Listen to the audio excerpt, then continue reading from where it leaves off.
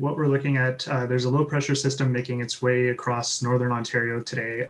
Associated with that, there's a warm front that's going to be sweeping through the area through the early afternoon, but it's really with the cold front that's going to come through later this afternoon into the evening hours that we're seeing the potential for some fairly significant weather. Now, Environment Canada has released this tornado watch. So tell me about why this watch has been released and what that actually does mean for a potential of tornadoes in our area. Yeah, so the watch was released. Basically, we're seeing a lot of the ingredients that we'd expect for the formation of tornadoes within the area and across much of southern Ontario today. What it means is that people should be on alert for the potential of a tornado forming. Even if a tornado doesn't form associated with these storms, we're expecting some very strong wind gusts over 100 kilometers per hour possible, as well as some large hail. So it's important for people to be very weather aware today. And Stevie, can you kind of, just so people are aware of this, explain this difference between what a watch and a warning is, because we're not in a warning scenario yet. Yeah, it's an important distinction that I think is often confused. A watch is when we see the potential for the storms.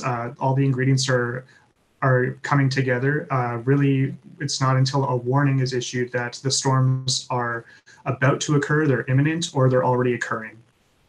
And so in terms, going back to this timing, in terms of what you're seeing on the radar right now, you're saying late afternoon, so probably between 4 and maybe 9 o'clock tonight, that scenario?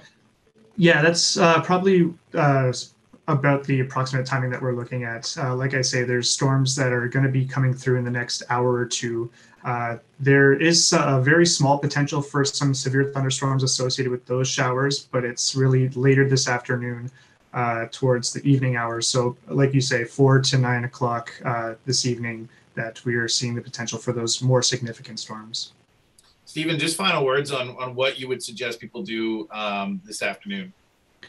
Yeah, so keep a reliable weather source handy, whether that be your phone or radio, or if you're watching TV, any tornado warnings would be broadcast intrusive, so you would be receiving them on your phone or any kind of media that you're using.